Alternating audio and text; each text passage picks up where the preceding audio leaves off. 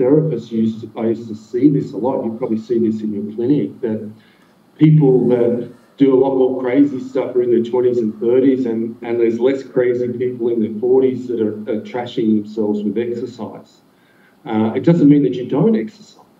If you can maintain the type of exercise in your 50s that you're doing in your 30s, you're going to have a much better 60s and 70s.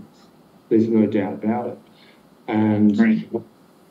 Moving to this part of teaching, it's perfectly okay to have long frame and reduce its size to a medium frame to accommodate the leverage and the capacity of the student.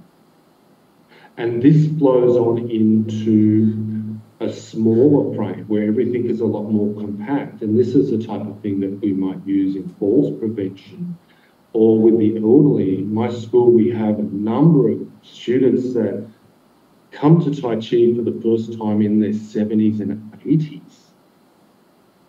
And we're not going to go there and teach them large frame.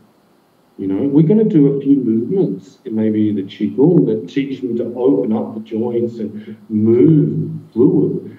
But in the Tai Chi form, they don't need to have a big stance. It's better than to just work on having good balance, becoming more mindful. Maybe over time they can be more comfortable and take a little bit longer stance.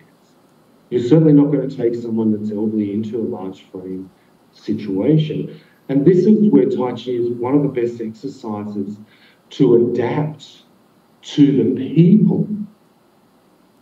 And that's the most important thing, is that the Tai Chi can adapt to the capacity of the person. Not that this Tai Chi is clearly large, medium, and small. This process is a process of life as much as it is this Tai Chi form. Now, we have a situation, you know, we have the Chen Man Ching. It's so easy to see that Chen Man Ching, and, you know, thousands of people love this guy, that when he was younger, he was doing a lot larger movements. When he was older and he was in America, especially in the 70s, his movements changed to just small movements. Now, where we have an issue in dissemination is the students follow the old man in small movements and miss so much. And this is not just targeting this person. It is just a real issue. There's a funny saying, you know, Sifu used to say to me, my Wu style is very good. Damon, your Wu style very good. This Yang style, you need to open. And I